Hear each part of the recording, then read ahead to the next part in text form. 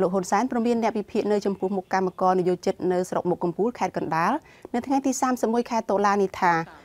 មិនដឹងការពិតពីជោគជ័យដែលលោកទទួលបានពីការចូលរួមកិច្ចប្រជុំនៅអឺរ៉ុបនាពេលកន្លងមកនេះតែលោកមានដែលគិតថាតើការប្រជុំអាស៊ីអឺរ៉ុបវាធ្លាប់មានកើតនៅកម្ពុជាទេនៅក្នុងប្រវត្តិរបស់កម្ពុជាហើយតើការប្រជុំអាស៊ីអឺរ៉ុបនេះវាជាជោគជ័យការទូតរបស់កម្ពុជាឬយ៉ាងណាខ្ញុំគិតថាបើសិនជាការវិភាគលបបែបនេះគួរតែវិភាគទៅតាមអស់លោកទៅចោះក៏ប៉ុន្តែខ្ញុំមិនចង់ឲ្យកូនខ្មែរមានការភ័ន្តច្រឡំឬមានការយល់ខុសរហូតទៅដល់បង្រៀនកូនខ្មែរឲ្យចេះភ្លើនោះទេប្រសិនបើភ្លើតែម្នាក់ឯងទៅចោះគួរកំណំកូនខ្មែរទៅភ្លើខ្ញុំមិនចង់ឲ្យលោកបណ្ឌិតគឺមានការភ្លើនោះទេក៏ប៉ុន្តែបើលោកភ្លើទៅហើយគួរកំទាញអ្នកដទៃឲ្យភ្លើតាមខ្លួនក៏ប៉ុន្តែខ្ញុំគិតថាប្រជាជនកម្ពុជាយុវជនកម្ពុជាកុមារកម្ពុជានិងប្រជាជនកម្ពុជាទូទៅមិនភ្លើតាមអស់លោកទេចាប់ផ្ទុយពីការអះអាងរបស់លោកហ៊ុនសែននេះអ្នកវិភាគនយោបាយលោកកឹមសុខថ្លែងពីប្រទេសហ្វាំងឡង់នៅថ្ងៃទី31ខែតុលាដែរថាលោកហ៊ុនសែនពិតជាបានជោគជ័យលើនយោបាយបន្លំរបស់លោកមែនត្រង់ចំណុចដែលលោកមានមុខនៅក្នុងកិច្ចប្រជុំជាអន្តរជាតិនៅបណ្ដាប្រទេសមួយចំនួនដែលលោកហ៊ុនសែនចាស់បង្ហាញប្រាប់ពលរដ្ឋថារបបរបស់លោកត្រូវបានគេទទួលស្គាល់លោកកឹមសុខបញ្ជាក់ថាការទៅចូលរួមកិច្ចប្រជុំនៅអាស៊ីអឺរ៉ុបនោះពុំមែនមានន័យថាប្រមុខរដ្ឋនៃប្រទេសទាំងនោះទទួលស្គាល់របបលោកហ៊ុនសែននោះឡើយអានេះយើងសួរគាត់ទៅវិញថាប្រសិនបើពិតជាជោគជ័យតើអ្វីដែលគាត់បាននាំជូនពលរដ្ឋខ្មែរបន្ទាប់ពីនយោបាយការទូតដ៏មមាញឹកប្រមាណ1ខែនេះប៉ុន្តែអ្វីដែលគាត់នាំទៅជូនប្រជាពលរដ្ឋ1ខែនេះទីបំផុតគឺការព្រមានដក EBA របស់អឺរ៉ុបដែលសំខាន់វាប៉ះពាល់ទៅដល់មិនត្រឹមតែ EBA វាប៉ះពាល់ទៅដល់ទំនាក់ទំនងការទូតជាមួយនឹងបណ្ដាប្រទេសធំនៅអឺរ៉ុបនិងសម្ព័ន្ធមិត្តអឺរ៉ុបមានអាមេរិកមានកាណាដាមានអូស្ត្រាលីជាដើមព្រោះយើងបានធ្វើខុសនៅក្រឹតក្រមដែលគេដក EBA ទៅហើយដូច្នេះរឿងទាំងអស់ហ្នឹងគឺជាបរាជ័យហើយគាត់មិនយល់ថាអានឹងជាបរាជ័យនៅពេលដែលគេមិនទាន់ដាក់ទណ្ឌកម្មដោយផ្ទាល់គាត់យល់ថាជាជោគជ័យទៅវិញអាហ្នឹងវាជាការយល់ច្រឡំក្នុងនាមជាមេដឹកនាំដែលមានការចេះដឹងតិចម្នាក់ចាលោកហ៊ុនសែននិងមន្ត្រីរបបរបស់លោកជាញឹកញាប់តែងបញ្ចេញប្រតិកម្មទៅលើអ្នកវិភាគនិងអ្នករិះគន់ព្រមទាំងប្រជាពលរដ្ឋរងគ្រោះដីធ្លីនិងសកម្មជនសិទ្ធិមនុស្សដទៃទៀតជាដើមបាទលោកនាងជាទីមេត្រីក្រុមសមាជិកសភាអាស៊ានដើម្បីសិទ្ធិមនុស្សហៅកាត់ថា APHR ចាត់ទុកការធ្វើវិសោធនកម្មមាត្រា45នៃច្បាប់ស្តីពីគណៈបញ្ញនយោបាយថាជាចេតនាដើម្បីបន្ទន់ចិត្តសហគមន៍អន្តរជាតិតែប៉ុណ្ណោះបាទប្រធានក្រុមសមាជិកសភាអាស៊ានដើម្បីសិទ្ធិមនុស្សលោក Charles Santiago ថាមន្ត្រីគណៈបក្សសង្គ្រោះជាតិទាំង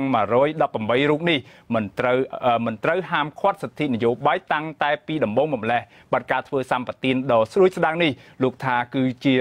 ការដែលដើម្បីបន្ថយកម្ដៅនៃសម្ពាធអន្តរជាតិដោយសារតែរបបលោកហ៊ុនសែនកំពុងប្រឈមមុខនឹងការបាត់បង់ការអនុគ្រោះពន្ធបាទដូច្នេះសហគមន៍អន្តរជាតិត្រូវតែបន្តដាក់សម្ពាធឲ្យមានការផ្លាស់ប្ដូរនៅកម្ពុជារួមទាំងដោះលែងលោកប្រធានគណៈបក្សសង្គ្រោះជាតិលោកកឹមសុខាលើកលែងបំរាមដែលហាមមន្ត្រីជាន់ខ្ពស់គណៈបកប្រឆាំងទាំងអស់ផ្ដល់សម្បទានឲ្យគណៈបក្សសង្គ្រោះជាតិអាចបើកដំណើរការឡើងវិញបាននិងរៀបចំឲ្យមានការបោះឆ្នោតថ្មីមួយឡើងវិញដោយសេរីត្រឹមត្រូវនិងយុត្តិធម៌បាទលោកថាបើមិនដូច្នោះទេការអនុម័តច្បាប់នៅពេលនោះនឹងគ្មានប្រយោជន៍អ្វីទាំងអស់សម្រាប់អនាគតកម្ពុជានោះឡើយបាទលោកនាងជាទីមេត្រីក្នុងព័ត៌មានដាច់ដライមួយទៀតម្ចាស់ក្សត្រីម៉ារីរ៉ាណារិតអតីតមហេសីទ្រង់រ៉ាណារិតថាសុខភាពរបស់ទ្រង់មានភាពល្អប្រសើរឡើងវិញក៏ប៉ុន្តែនៅខែមករាក្រោយនេះទ្រង់នឹងត្រូវបានក្រុមគ្រូពេទ្យនៅទីក្រុងបាងកកវះកាត់ជំងឺដុសសាច់ក្នុងពោះវៀនបាទទ្រង់រ៉ាណារិតប្រធានគណៈបកហ្វុនស៊ិបិចកាលពីព្រឹកថ្ងៃទី17ខែមិថុនាបានជួបនឹងគ្រោះថ្នាក់ចរាចរណ៍មួយនៅស្រុកព្រៃនប់ខេត្តព្រះសីហនុក្នុងគណៈពេលដែលព្រះអង្គនិងអ្នកមនាងអុកផាឡាព្រមទាំងក្រុមគ្រួសារកំពុងធ្វើដំណើរតាមរថយន្តមកកាន់ទីក្រុងភ្នំពេញវិញបាទអ្នកមនាងអុកផាឡាបានស្លាប់នៅតាមផ្លូវបន្ទាប់ពីបានបញ្ជូនទៅសង្គ្រោះបន្ទាន់នៅក្នុងខេត្តព្រះសីហនុបាទទ្រង់រ៉ាណារិតបានជួបគ្រោះថ្នាក់ចរាចរណ៍ចំនួន3លើករួចមកហើយចាប់តាំងពីឆ្នាំ2015មក អតីតមហេសីរបស់ព្រះអង្គបានទាមទារឲ្យអាជ្ញាធររបបក្រុងភ្នំពេញបើកការស៊ើបអង្កេតជុំវិញឧបទ្ទវហេតុមួយនេះបាទលោកនាងជាទីមេត្រីជុំវិញព័ត៌មានដែលដライមួយទៀតទាក់ទងនឹងការចាប់បញ្ជូនខ្លួនសកម្មជនសិទ្ធិការងារលោករ៉ាត់រតមនីពីទីក្រុងបាងកកមកកាន់ប្រទេសកម្ពុជាវិញម្ដងសមាគមការពារសិទ្ធិមនុស្សអាត6បានសម្រេចផ្ដល់មេធាវីការពារក្តីឲ្យសកម្មជនសិទ្ធិការងារលោករ៉ាត់រតមនីតាមការស្នើសុំរបស់ក្រុមគ្រួសារលោកបាទមេធាវីសមាគមអាត6លោកសំទិតសីហាថ្លែងប្រាប់អាស៊ីសេរីនៅថ្ងៃទី14ធ្នូនេះថាការដាក់ពាក្យស្នើសុំឲ្យលោករតមនីបាននៅក្រៅឃុំគឺជារឿងសំខាន់ហើយលោកនឹងសិក្សាករណីនេះឲ្យបានលម្អិតបាត់មេធាវីរូបនេះបញ្ចេញយោបល់ថាប៉ះសិនបើមុនពេលថតភាពយន្តឯកសារនេះមានការព្រមព្រៀងគ្នាពីតួអង្គនៅក្នុងសាច់រឿងនិងមានការអនុញ្ញាតឲ្យមានការថតពីស្ថាប័នពាក់ព័ន្ធនោះការចោទប្រកាន់របស់លោកទៅលើលោករតមនីនេះគឺជារឿងមិនសមហេតុផលនោះឡើយcòn ai thua rồi không cả nhà từ hai không có bán chủ thì mới cũng cứ xa còn ai khơi liên thì khất ở nhà thì cái phương hay là đôi chia thì thả bán tiệm con mình bên đây để tôi nói có lần bằng hay cái phần ca cấp phái nhưng cái tha về sân bờ ca cấp phái thì bạc po rồi chẳng xung po mình đây cái xung cũng vậy nó còn ai cái ta bắt ca cấp phái để tam một con đi thu với những bàn để tôi nói bắt những lung ở những ca rồi ở những cái tha đôi chừng mới nó nó còn là chuyện ca ở cũng cái sông trăng thì cái thực hiện đây thì vẫn đây có thời gian trên đôi còn đây có thờiខ្លាយទៅជាអ្នកដែលបម្រើសេវាផ្លូវភេទក្នុងប្រទេសកម្ពុជានោះបាទចៅក្រមស៊ើបសួរតុលាការសាលាដំបងរាជធានីភ្នំពេញលោកសេងរទ្ធីបានចេញដីកាឃុំខ្លួនលោករ៉ាត់រតមនីពីបទញុះញង់ឲ្យមានការរើសអើងស្របតាមមាត្រា496នៃក្រមព្រហ្មទណ្ឌកាលពីល្ងាចថ្ងៃទី13ធ្នូម្សិលមិញក្រោយពេលបញ្ចប់ការសាកសួរផ្ទាល់មាត់ទាំងលោកមិនទាន់មានមេធាវីនៅឡើយបាទអាជ្ញាធររបបក្រុងភ្នំពេញបានចោទប្រកាន់លោករតមនីថាបានផលិតវីដេអូបែបប្រឌិតប៉ះពាល់ដល់កិត្តិយសស្ត្រីខ្មែរនិងបំផ្លាញកេរ្តិ៍ឈ្មោះកម្ពុជាបាទភាពយន្តឯកសារនោះមានចំណងជើងថាម្ដាយខ្ញុំលក់ខ្ញុំបង្ហាញពីស្ត្រីវ័យក្មេង3នាក់ត្រូវបានលក់ឲ្យបម្រើសេវាផ្លូវភេទដើម្បីដោះស្រាយបញ្ហាជីវភាពគ្រួសារបាទលោករតមនីបានជួយផលិតវីដេអូនេះឲ្យសារព័ត៌មានទូរទស្សន៍ Russia Today ឬ RT របស់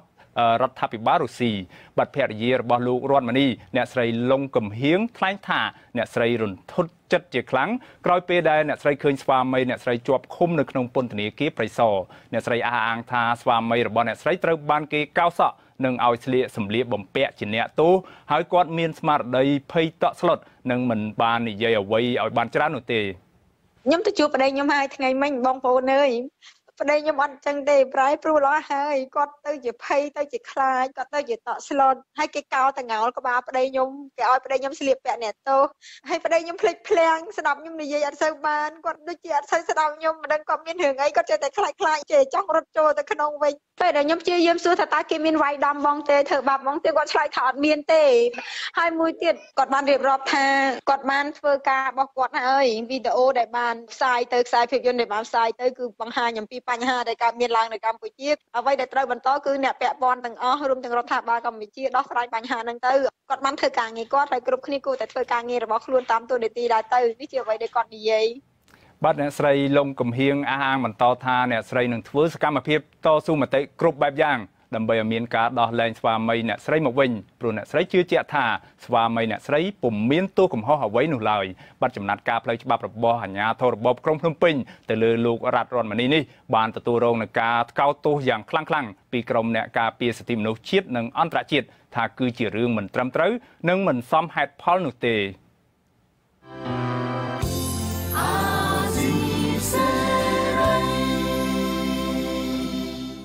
បាទលោកនាងជាទីមេត្រីក្នុងព័ត៌មានដែលដライមួយទៀតតាក់ទងនឹងសំណុំរឿងរបស់កម្មការនីរោងចក្រវិញម្ដងបាទកម្មករនយោជិតរោងចក្រជូខេមជាង 1000 នាក់បាននាំគ្នាធ្វើការតវ៉ាបិទផ្លូវ2004នៅខណ្ឌសែនសុខក្រុងភ្នំពេញដើម្បីទាមទារឲ្យថៅកែផ្ដល់ប្រាក់អតីតភាពនិងប្រាក់អត្ថប្រយោជន៍ផ្សេងៗទៀតដល់កម្មករនយោជិតបាទក្រុមកម្មករនយោជិតឲ្យដឹងថាថៅកែរោងចក្របានបដូរទៅបើករោងចក្រនៅទីតាំងថ្មីមួយនៅក្នុងខណ្ឌព្រែកភ្នៅក៏ប៉ុន្តែកម្មករនយោជិតមិនព្រមទៅធ្វើការនៅទីតាំងថ្មីនោះទេបាទពួកគេទាមទារប្រាក់អតីតភាពការងារមួយឆ្នាំ$300បន្ថែមក៏ប៉ុន្តែថៅកែផ្ដល់ឲ្យតែ$80តែប៉ុណ្ណោះបាទថៅកែថែមទាំងព្រមានថាបើកម្មករនយោជិតទាំងនោះទាមទារប្រាក់អតីតភាពគឺត្រូវដាក់ពាក្យលាឈប់ជាមុនសិនបាទក្រុមកម្មករនយោជិតក៏ទាមទារឲ្យថៅកែរោងចក្រគោរពច្បាប់ការងារដោយបែងចែកឲ្យដាច់ ពីគ្នាពីការផ្ដល់ប្រាក់សំណងករណីរោងចក្របដូរទីតាំងនិងករណីកម្មករលាឈប់ពីការងារពួកគេលើកឡើងថាការដែលឲ្យពួកគេទៅដាក់ពាក្យលាឈប់ដូចនេះទើបអាចបើកប្រាក់អតីតភាពការងារបាននោះគឺធ្វើឲ្យកម្មករនិយោជិតខាតបង់ផលប្រយោជន៍ជាច្រើនពួកគេអះអាងបន្ថែមទៀតថាពួកគេមិនអាចបដូរទៅធ្វើការនៅទីតាំងថ្មីបាននោះទេព្រោះនៅឆ្ងាយពីក្រុមគ្រួសារនិងសាលារៀនរបស់កូនពួកគេបាទអាស៊ីសេរីមិនទាន់អាចសុំការបំភ្លឺពីភាគីថកែរោងចក្រនិងតំណាងសហជីពនៃរោងចក្រនេះបាននៅឡើយទេគិតត្រឹមម៉ោងផ្សាយនេះបាទប្រធានសហភាពសហជីពកម្ពុជាលោករងឈុនឲ្យអាស៊ីសេរីដឹងថាតាមច្បាប់ការងារលោកថាបើរោងចក្រផ្លាស់ប្ដូរទីតាំងថ្មីហើយកម្មករនិយោជិតមិនព្រមទៅធ្វើការនៅទីតាំងថ្មីនោះទេនោះថកែរោងចក្រត្រូវផ្ដល់ប្រាក់អតីតភាពការងារនិងប្រាក់ខែចុងក្រោយដល់កម្មករនិយោជិតចឹងអាហ្នឹងវាខែចុងក្រោយត្រូវតែគិតជូនដល់កម្មករហើយនៅប្រាក់បន្ទាប់បន្សំអីនឹងវាអាស្រ័យទៅលើការចរចាគ្នាហើយបើសិនតែនយោជកឲ្យតែ80អានឹងវាមិនបានគ្រប់ទៅនឹងប្រាក់ខែចុងក្រោយគាត់ផងនឹងបាទជុំវិញបញ្ហាទាំងអស់ហ្នឹងក្រសួងមន្ត្រីក្រសួងការងារត្រូវយកចិត្តទុកដាក់ហើយនឹងស្វែងរកដំណោះស្រាយជូនបងប្អូនកម្មការនៅរោងចក្រផ្លូវ2004ហ្នឹងបាទគណៈកម្មការនយោជិតកំពុងបិទផ្លូវអធិការខណ្ឌសែនសុខបានស្នើសុំឲ្យកម្មករនយោជិតទៅទាមទារនៅម្ខាងទៀតបាទដោយសារតែផ្លូវដែលឲ្យពួកគេក៏បានយល់ព្រមតាមសំណើដោយបើកផ្លូវឲ្យពលរដ្ឋអាចធ្វើដំណើរឆ្លងកាត់ផ្លូវ2004ឡើងវិញបានបាទក្រុមកម្មករនយោជិតព្រមានថាពួកគេនឹងធ្វើការទាមទារជារៀងរាល់ថ្ងៃលុះត្រាតែភាគីថកែរោងចក្រព្រមផ្ដល់ប្រាក់សំណងសមរម្យទើបពួកគេបញ្ឈប់ការទាមទារនេះបាទលោកនាងជាទីមេត្រីព័ត៌មានដែលដライមួយទៀតគណៈកម្មការចម្រុះនៃនយោបាយកឋានគយនឹងរដ្ឋកោកម្ពុជាបានរកឃើញភ្លុកដំរីជាង 1000 ដុំដែលមានទម្ងន់ប្រមាណ 3 តោនគណៈក្រុមគណៈកម្មការចម្រុះបានចុះឆែកឆេរកុងតឺន័រមួយកន្លែងដែលត្រូវបានគេទុកចោលជាយូរមកហើយនោះបាទជុំវិញការរកឃើញនេះសមត្ថកិច្ចរបស់នយោបាយកឋានគយនឹងរដ្ឋកោកម្ពុជាមិនទាន់អាចបញ្ជាក់លម្អិតអំពីប្រភពដែលនាំចូលភ្លុកដំរីទាំងនោះបាននៅឡើយទេបាទវិទ្យុផ្សាយសម្លេងប្រជាធិបតេយ្យ VOD បាទសំទោសបានដកស្រង់សម្ដីរបស់អគ្គនាយកនៃអគ្គនាយកដ្ឋានគយនឹងរដ្ឋកោកម្ពុជាលោកគុណញឹមដែលបានថ្លែងថាភ្លុកដំរីជាង 3 តោននេះត្រូវបានម្ចាស់ឬអ្នករត់គេចពន្ធទុកចោលជាយូរណាស់មកហើយបាទលោកយល់ថាម្ចាស់ទំនិញឬអ្នករត់ពន្ធអាចដឹងខ្លួនជាមុនថាសមត្ថកិច្ចនឹងមានវិធានការដូចនេះទើបបានទុកទំនិញទាំងនេះចោលមិនទាន់មានការមកទាមទារណាមួយនោះឡើយបាទទោះជាយ៉ាងណាក៏ដោយលោកគុណញឹមបានបញ្ជាក់បន្ថែមថានឹងបញ្ជូនសំណុំរឿងនេះទៅតុលាការបន្ទាប់ពីក្រុមការងាររបស់លោកបានបញ្ចប់ការធ្វើរបាយការណ៍លម្អិតជុំវិញការប្រមូលបានភ្លុកដំរីទាំងនោះបាទលោកនាងជាទីមេត្រីងាកមកសហព័ន្ធខ្មែរកម្ពុជាក្រោមវិញម្ដងបាទសហព័ន្ធខ្មែរកម្ពុជាក្រោមនៅសហរដ្ឋអាមេរិកឯនេះវិញទើបបានរៀបចំសន្និបាតប្រចាំឆ្នាំរបស់ខ្លួននៅទីក្រុងសានហូសេនៃរដ្ឋ California សហរដ្ឋអាមេរិកកាលពីសប្តាហ៍កន្លងទៅដែលមានអ្នកចូលរួមប្រមាណជា150នាក់ហើយក្នុងនោះក៏មានវាគ្មិនសំខាន់ជាតំណាងអង្គការអន្តរជាតិមកពីស្ថាប័នផ្សេងនិងសមាជិកព្រឹទ្ធសភាអាមេរិកចូលរួមផងបាទជាបន្តទៅទៀតនេះខ្ញុំនឹងសភាផ្ទាល់ជាមួយនឹងលោកត្រិនម៉ាណារិនដែលលោកជាប្រធានផ្នែកផែនការនៃសហព័ន្ធខ្មែរកម្ពុជាក្រោមហើយលោកកំពុងតែមានវត្តមានផ្ទាល់នៅក្នុងបន្ទប់ផ្សាយរបស់ទូរទស្សន៍អាស៊ីសេរីនៅពេលនេះបាទសូមជំរាបសួរលោកម៉ាណារិនបាទបាទអរគុណណាស់ដែលលោកបានចូលរួមនិងចំណាយពេលវេលាដ៏មានតម្លៃចូលរួមនៅក្នុងកម្មវិធីផ្សាយផ្ទាល់របស់ទូរទស្សន៍អាស៊ីសេរីនៅពេលនេះបាទជារៀងរាល់ឆ្នាំដូចដែលយើងដឹងហើយថាសហព័ន្ធខ្មែរកម្ពុជាក្រោមតែងតែរៀបចំសន្និបាតរបស់ខ្លួនប្រចាំឆ្នាំហ្នឹងគឺរៀងរាល់ឆ្នាំដើម្បីបូកសរុបនឹងវាតម្លៃសមិទ្ធផលនានាដែលខ្លួនបានបំពេញតើសន្និបាតឆ្នាំនេះដែលធ្វើឡើងនៅទីក្រុងសានហូសេនៃរដ្ឋ California ហ្នឹងមានភាពខុសប្លែកគ្នាយ៉ាងណាខ្លះទៅនឹងសន្និបាតកាលពីលើកមុនបាទពេលដែលយើងចាប់ផ្ដើមបដូរមកជាសហព័ន្ធខ្មែរកម្ពុជាក្រោមនៅឆ្នាំ96រហូតដល់សប្តាហ៍ថ្ងៃរៀងរាល់ឆ្នាំយើងធ្វើសន្និបាតប្រចាំឆ្នាំបាទហើយនឹងប្រម៉ែប្រមូលបងប្អូនយើងសាខាគ្រប់ទិសទីមកចូលមករួមដើម្បីរាយការណ៍អីចឹងហើយតែឆ្នាំនេះវាមានលក្ខណៈពិសេសត្រង់ថាមានវាគ្មិនអន្តរជាតិដែលល្បីនឹងចូលមករួមនឹងជាច្រើនបាទមានពីខាងណាមកខ្លះដែរបាទលោកអាចបញ្ជាក់បានដោយទូទៅបាទពីនៅខាងអឺរ៉ុបនឹងមានខាងអង្គការ UNPO តំណាងអង្គការ UNPO នៅខាងសហរដ្ឋអាមេរិកនេះមាន តំណាងខាងស្ថាប័នសាសនាសេរីភាពសាសនានៅ Washington DC ហើយនឹងមានលោកព្រឹទ្ធសមាជិកនៅរបស់ Washington DC នឹងចូលរួមមានសាស្ត្រាចារ្យមហាវិទ្យាល័យនៅខាង San Jose ហើយមានបណ្ឌិតយូសូខូភើនៅខាង Hawaii បាទនៅក្នុងការចូលរួមនេះតើអ្វីខ្លះជាកង្វល់ចម្បងដែលក្រុមអ្នកចូលរួមក៏ដូចជាវាគ្មិនបានលើកយកមកពិភាក្សាជជែកដេញដោលសួរគ្នានោះបាទភាពច្រើនគឺរឿងសិទ្ធិមនុស្សណាសិទ្ធិមនុស្សនិងសិទ្ធិសាសនាព្រោះថា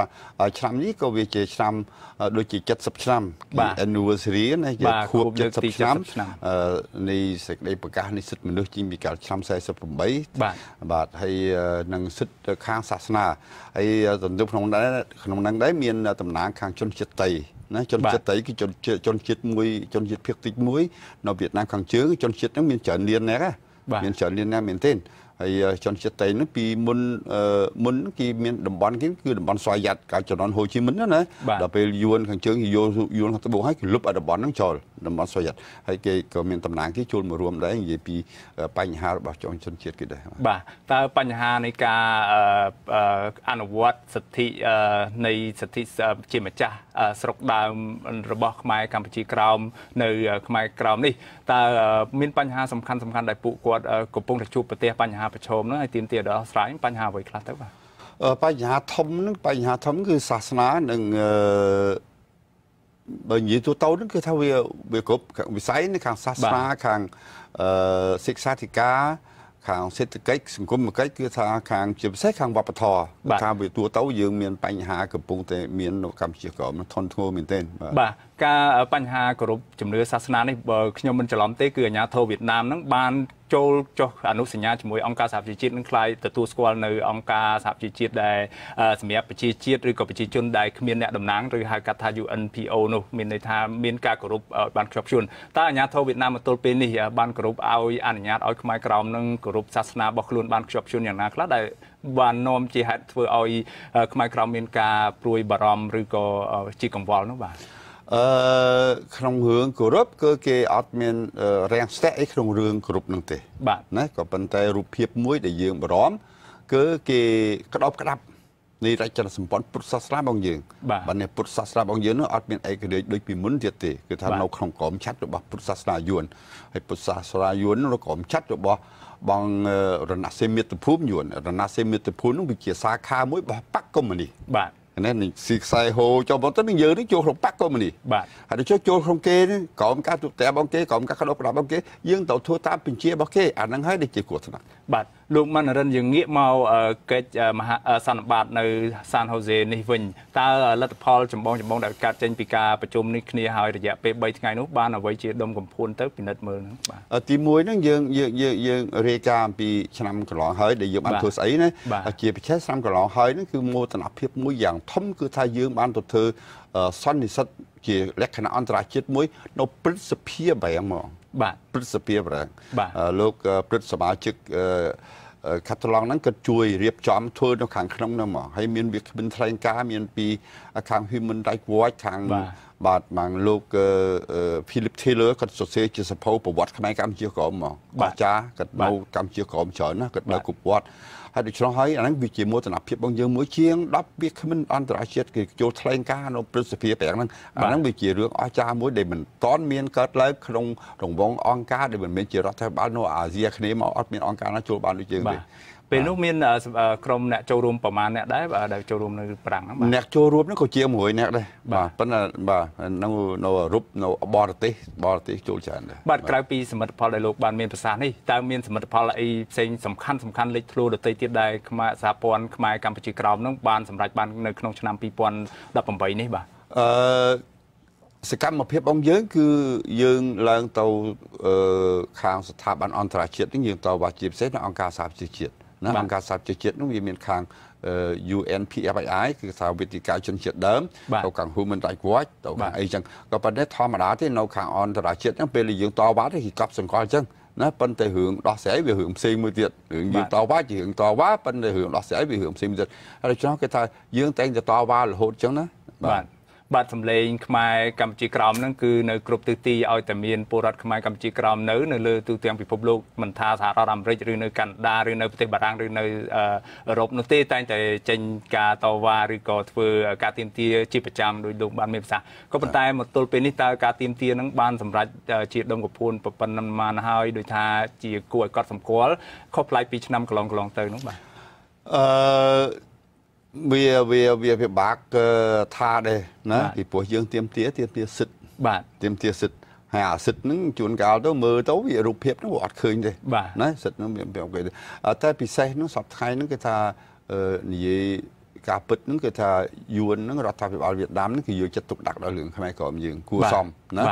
តាំងពីឲ្យការទៅពេទ្យតាំងពីស្អីចឹងក៏ប៉ុន្តែរបៀបមួយដែលគេធ្វើមកឲ្យយើងភ្លេចខ្លួនហ្នឹងគឺគេចង់បង្ក្លាយយើងឲ្យទៅជាជនជាតិយួនគេចង់បង្ក្លាយវប្បធម៌យើងគេចង់លុបបំបាត់វប្បធម៌យើងម្ដងតិចម្ដងអាហ្នឹងឲ្យដូចយើងម្ដងហើយចំពោះខាងទួទៅគេធ្វើរបៀបដូចជាគេយកចិត្តទុកដាក់ដល់យើងគេជួយយើងក៏ប៉ុន្តែរបៀបបងគេមួយទៀតគឺថាគេដើរអាផ្លូវមួយផ្សេងមួយទៀតណាបាទអញ្ចឹងមានន័យថាអាចមានការបន្ធូរបន្ថយបើកផ្លូវឲ្យខ្មែរឬក៏សហគមន៍ខ្មែរកម្ពុជាក្រោមនៅកម្ពុជាក្រោមនៃប្រទេសវៀតណាមឥឡូវនេះហ្នឹងអាចអនុវត្តសិទ្ធិបានរបស់ខ្លួនមួយចំនួនបានដែរដោយពុំមានការបិទទេក៏ប៉ុន្តែជាគោលដៅយុទ្ធសាស្ត្រគឺមានលក្ខណៈចង្អៀតខ្លាំងណាស់ដោយសារវៀតណាមចង់បង្ក្លាយខ្មែរកម្ពុជាក្រោមហ្នឹងមែនទេបាទហ្នឹងពិតទេណាហ្នឹងពិតទេបើយើងថាយើងរស់ស៊ីយើងធ្វើបិណ្ឌអញ្ចឹងអត់មានហាមអត់មានខិតអីទេភាគច្រើនណាបាទប៉ុន្តែគេបំបត្តិយើងរូបភាពផ្សេងបាទការតស៊ូរបស់ខ្មែរកម្ពុជាក្រោមនឹងយើងឃើញថាកើតមានជាច្រើនទសវត្សរ៍មកហើយគឺតាំងពីសម័យអាណានិគមឬក៏អាណាព្យាបាលបារាំងនៅកម្ពុជាការចាក់ចេញផុតរលត់នៃអាណានិគមឬអាណាព្យាបាលបារាំងនៅកម្ពុជាមកម្លេះហើយការតស៊ូនេះភាគច្រើនគឺក្នុងចំណោមអ្នកនយោបាយខ្មែរសំខាន់នៅកម្ពុជាសពថ្ងៃនេះឯងក៏មានប្រភពចេញពីមានប្រភពឬដើមកំណត់ចេញពីខ្មែរកម្ពុជាក្រោមដែរទន្ទឹមនឹងគោលដៅសំខាន់មួយបំផុតរបស់ខ្មែរកម្ពុជាក្រោមគឺការតស៊ូដើម្បីទាមទារយកនៅសិទ្ធិស្វ័យសម្រេចរបស់ខ្លួនបាទខ្ញុំចង់ឲ្យលោកម៉ាន់ណារិនជួយជម្រាបជូនទូទស្សនិកជនរបស់យើងមើលថាតើការតស៊ូនេះយ៉ាងម៉េចហើយតើអាចមានសង្ឃឹមប៉ុណ្ណាដែរថាខ្មែរកម្ពុជាក្រោមនឹងមាននៅថ្ងៃអនាគតនឹងមានសិទ្ធិស្វ័យសម្រេចដោយខ្លួនឯងជាងការគ្រប់គ្រងការរដ្ឋបិទពីអាជ្ញាធរវៀតណាមនោះបាទបាទអរគុណបានលើកចំណុចនេះឡើងព្រោះនៅថ្ងៃដូចជាថ្ងៃ13ខែ9ឆ្នាំ2007ណា2007អង្គការសហប្រជាជាតិនេះគេមានចេញសេចក្តីប្រកាសជាសកលមួយអំពីសិទ្ធិរបស់ជនជាតិដើមបាទហើយរដ្ឋាភិបាលវៀតណាមនេះគេបានទទួលស្គាល់ថាសេចក្តីប្រកាសនោះជាត្រឹមត្រូវក្នុងសេចក្តីប្រកាសនោះគឺមាត្រាទី3គេបានចែងថាជនជាតិដើមមានសិទ្ធិសម្រេចវាស្រាខ្លួនដោយខ្លួនឯងបាទហើយដូច្នោះហើយគេថាក្នុងសេចក្តីប្រកាសនោះដូចជាមាន36មាត្រាហើយក៏យើងសប្តាហ៍នេះកំពុងទាមទារឲ្យយួនគោរពទៅតាមអ្វីដែលរដ្ឋាភិបាលវៀតណាមនោះទទួលស្គាល់បាទមានលើសពីហ្នឹងទេយើងប៉ុណ្ណឹងហើយដូច្នោះហើយក្នុងសេចក្តីទទួលស្គាល់របស់រដ្ឋាភិបាលវៀតណាមនោះគ្មានមាត្រាទី3នេះខ្ញុំនិយាយមកអញ្ចឹងគឺចាស់ជនជាតិដើមមានសិទ្ធិសម្រេចវាស្រាខ្លួនដោយខ្លួនឯងក៏ប៉ុន្តែបញ្ហាគឺតងថារដ្ឋបាលវៀតណាមគេអត់ទទួលស្គាល់រហូតដល់សប្តាហ៍ហ្នឹងពេលឡើងទៅអង្គការសហប្រជាជាតិហ្នឹងគេមានធ្លាប់ចោទរដ្ឋបាលវៀតណាមចុចទី1គេថាខ្មែរក្រមគេហៅគេថាគេខ្មែរក្រមតែនឹងហៅគេស្អីបាទព្រោះនៅវៀតណាមគេអត់ឲ្យយើងហៅគឺខ្មែរក្រមនេះគេហៅថាយ៉ាងម៉េចវិញទៅគេហៅខ្មែរណាំបូបាទហៅនឹងខុសហើយបាទខុសភាសាយួនខុសចាំមានឱកាសខ្ញុំនឹងបកស្រាយរឿងថាបិទបិណ្ឌខុសណាក៏ប៉ុន្តែដូចខ្ញុំនិយាយចឹងថាគេខ្លាចអាពាក្យខ្មែរក្រមណាបាទព្រោះអាពាក្យខ្មែរក្រមគំនិតយួននេះគេយល់ថាតាពាក្យខ្មែរក្រមមួយម៉ាត់វាតាក់ទិនចូលរឿងនយោបាយបាទដល់ចុះគេមិនចង់ឲ្យខ្មែរក្រមហៅខ្មែរក្រមទេតែហៅខ្មែរក្រមគេហៅសួរថាអីដែលហៅខ្មែរក្រមភីអញ្ចឹងណាអូខេហើយដូច្នោះហើយគេថារដ្ឋាភិបាលវៀតណាមហ្នឹងវាមានសង្គ្រាមរ៉ាំរ៉ៃយូរយ៉ាវមកហើយក៏អត់មានឱកាសស្រាវជ្រាវថាអ្នកណាជាជនជាតិដើមអ្នកណាជាមិនមែនជាជនជាតិដើមដល់អញ្ចឹងទៅគេមិនតន់ឆ្លើយបានទេចាំគេទៅវិញឲ្យអ្នកស្រាវជ្រាវអ្នកប្រវត្តិសាស្ត្រហ្នឹងបញ្ជាក់ជនជាតិណាជាជនជាតិដើមហើយដូច្នេះបញ្ហាសពថ្ងៃគឺយួនហ្នឹងរដ្ឋាភិបាលវៀតណាមមិនតន់ទទួលស្គាល់ខ្មែរក្រមជាជនជាតិដើមអាហ្នឹងហើយជាបញ្ហាដែលយើងកំពុងតវ៉ាសពថ្ងៃហ្នឹងជំរុញអន្តរជាតិឲ្យសង្កត់វៀតណាមឲ្យឆ្លើយឲ្យជ្រះស្រឡះបាទ yes or no បាទជនជាតិដើមឬក៏អត់គេដល់តែគេលេងក្បួនហ្នឹងពីដើមម្លេះបាទអរគុណលោកម៉ាន់រិនគួរចាប់អារម្មណ៍ណាស់បញ្ហារបស់ការតស៊ូដ៏ស្វិតស្វាញមិនចេះចប់មិនចេះហើយមិនចេះផ្លាស់ប្ដូររបស់ខ្មែរកម្ពុជាក្រោមនេះបាទមានការលះបង់ខ្ពស់ណាស់សម្រាប់ប្រវត្តិសាស្ត្រកម្ពុជាទាំងមូលផងដែរបាទខ្ញុំក៏ចង់ដឹងដែរថាតើក្រៅពីសមិទ្ធផលដែលសម្រាប់បានដែលលោកបានមានប្រសាសន៍ជាហោហែមកហើយនេះតើមានសមិទ្ធផលណាខ្លះដែលមិនទាន់បានសម្រេចបាននៅក្នុងឆ្នាំ2018នេះហើយគ្រោងដាក់ចេញនៅឆ្នាំ2019ខាងមុខទៀតនោះបាទរឿងដែលយើងកង្វល់ធំហ្នឹងគឺរឿងនៅកម្ពុជាក្រោមរឿងកម្ពុជាក្រោមហ្នឹងដែលខ្ញុំបានជំរាបបាញ់អញ្ចឹងគឺរដ្ឋាភិបាលវៀតណាមគឺគំនិតបងយួនហ្នឹងគេមានផែនការរំលាយពូជសាសន៍ខ្មែរបាទណាហើយអញ្ចឹងទាំងអស់ហ្នឹងសហព័ន្ធហ្នឹងជួយមិនបានច្រើនទេព្រោះរឿងហ្នឹងរឿងប្រជាពលរដ្ឋយើងនៅខាងក្នុងគាត់ហ៊ានធ្វើឬក៏អត់មិនមែនយើងទេមិនមែនអ្នកនៅក្រៅទេហើយដូច្នោះហើយរឿងយើងហ្នឹងយើងខំប្រឹងដែលយើងធ្វើមិនតាន់បានដិតដល់ចលនាខាងក្នុងនោះវាមិនតាន់បានដិតដល់ហើយដូច្នោះឆ្នាំដល់ហ្នឹងយើងនឹងធ្វើឲ្យបានដិតដល់ក្នុងរឿងហ្នឹងឲ្យបងប្អូនយើងខ្មែរជនជាតិយើងឲ្យយល់អំពីគោលដៅទិសដៅជាយុទ្ធសាស្ត្របងវៀតណាមហ្នឹងគេខំប្រឹងបង្ខ្លាយយើងដូចជាជនជាតិចាមនៅយួនខាងត្បូងយួនកណ្ដាលសពថ្ងៃហ្នឹងមួយចំនួនច្រើនណាគឺជនជាតិចាមនេះប៉ុន្តែអត់ដឹងខ្លួនតែខ្លួនឯងហ្នឹងជាចាមទេបាទក្នុងនាមលោកជាថ្នាក់ដឹកនាំមួយរូបនៅក្នុងសហព័ន្ធខ្មែរកម្ពុជាក្រោមហ្នឹងតើលោកអាចវិតម្លៃបានយ៉ាងដូចម្តេចដែរចំពោះការយល់ដឹងក្នុងចំណោមស្ទាប់ខ្មែរកម្ពុជាក្រោមនៅកម្ពុជាក្រោមនៅវៀតណាមនេះសប្តាហ៍ថ្ងៃនេះតើពួកគាត់មានការយល់ដឹងជ្រួតជ្រាបពីការតស៊ូពីទុកលំបាកពីប្រវត្តិខ្មែរក្រោមប៉ុណ្ណាហើយពួកគាត់មានការបដិញ្ញាចិត្តខ្លាំងក្លាប៉ុណ្ណាដែរបាទភាគច្រើនហ្នឹងយល់ដឹងភាគច្រើនហ្នឹងគឺថាភាគច្រើនហ្នឹងយល់ដឹងចឹងមកហើយការសប្តាហ៍ថ្ងៃនៅក្រមបងប្អូនយើងនៅក្រមហ្នឹងគឺថាគាត់គិតថាគាត់មិនអាចធ្វើអីបានទេប៉ុន្តែពិតគាត់អាចធ្វើបានច្រើនណាស់បាទនេះមានឱកាសខ្ញុំថាគាត់ធ្វើបានស្អីគាត់ធ្វើបានច្រើនណាស់ពីព្រោះឥឡូវសង្គ្រាមដូចជាខ្ញុំថាសង្គ្រាមទៅចោះណាសង្គ្រាមវប្បធម៌បាទគេចង់ប្របាត់វប្បធម៌យើងណាបាទយើងទៅយកវប្បធម៌យើងទប់គេវិញបាទអាហ្នឹងបាទអរគុណលោកម៉ាន់រិនយើងងាកមកសន្និបាតនេះដដែលហើយថាតើឃើញថាខ្ញុំបានទទួលដំណឹងថាបានដាក់ចេញជាគោលការណ៍សកម្មភាពផែនការសកម្មភាពនិងយុទ្ធសាស្ត្រផ្សេងៗលោកអាចជំរាបបានខ្លះៗសំខាន់ត្រង់ចំណុចណាដែលអាចជំរាបបានបាទវាមានពីទី1រឿងកិច្ចការអន្តរជាតិកិច្ចការអន្តរជាតិគឺសពថ្ងៃហ្នឹងដឹកនាំដោយលោកអនុប្រធានម៉ៅម៉ូនីជាអនុប្រធានទទួលបន្ទុកខាងកិច្ចការអន្តរជាតិហ្នឹងហើយជាមួយនឹងស្រីគៀងសុធីជាប្រធានយុវជនដឹកនាំក្រុមយុវជនយើងមួយចំនួនច្រើនដែលចូលទៅតែងទៅចូលទៅចលនានៅលើឆាកអន្តរជាតិហើយយើងនឹងបន្តធ្វើហ្នឹងណាតាំងពី PFII តាំងពី Human Rights Council តាំងពី MRIP អីចឹងណាហើយឆ្នាំដល់ហ្នឹងគឺថានៅថ្ងៃ1យួននឹងធ្វើ UPR ឡើង UPR ណា Universal Periodic Review អញ្ចឹងហើយខែ3នឹងប្រជុំខាងសិទ្ធិធ្វើនយោបាយបាទយើងនឹងឡើងទៅតវ៉ារឿងនេះបាទជារួមមកតើអង្គសន្និបាតបានដាក់ចេញជាអនុសាសន៍សំខាន់អ្វីខ្លះដល់ការអនុវត្តរបស់